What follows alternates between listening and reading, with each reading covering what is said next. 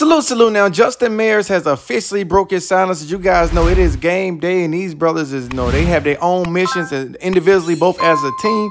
These guys are trying to make it to the next level, so you guys know they're going to put their best foot forward. And at the end of the day, they're going to have all the lights on them all season long, and today is the beginning of forever for a lot of these young men as they try to get on their journey to make it to the next level. Now, if you guys are new to the channel, please go down right now and hit that like button if you guys are excited to see Justin Mayers officially under the lights. You guys know he said take round 66 from day one. As soon as he got the boulder, he let it be known that he came there to protect Shedeur Sanders, and they can trust him on his side. If they take his route, everything will be cleared out. Now, you guys, again, can see this young man right here bought into everything, and this is what he had to say. This young man right here, he said, time to up his stock as pertaining his expectation of the day against North Dakota State. As you guys know, it is the big day for these young men right here. Coach Prime believed in them. They believed in him, and they came there on a mission. I mean, Coach Prime last season let it be known exactly what he thought about the offensive line. He told them, right then and there in the press conference that you go out and you find new offensive linemen.